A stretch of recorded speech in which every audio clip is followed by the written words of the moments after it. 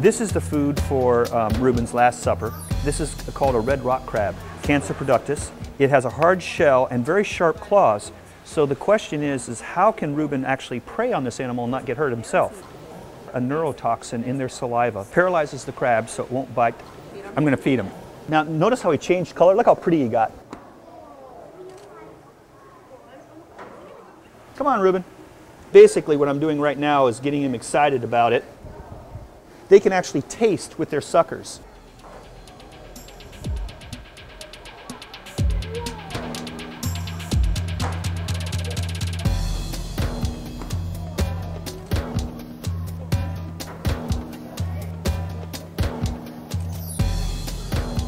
It's a tug of war now.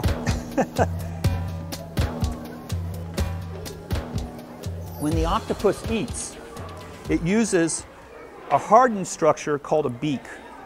This beak is in a muscle. The structure itself is very similar to fingernail, so it's not bone, but it is very, very tough.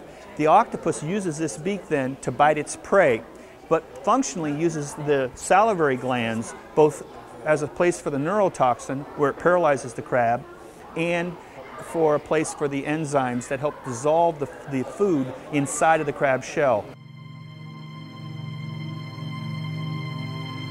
See how he billows out like a parachute, envelops the crab, and then he'll bite it with his beak. There's not one fiber of food left inside of this crab. Literally what the octopus does is turns the inside of the crab into a milkshake. He has an enzyme which breaks down protein, which makes it soft. So after he paralyzes the crab, he has to go and hold on to the crab for a certain period of time until the enzymes make the inside of the crab soft enough that he can then lick out with his radula.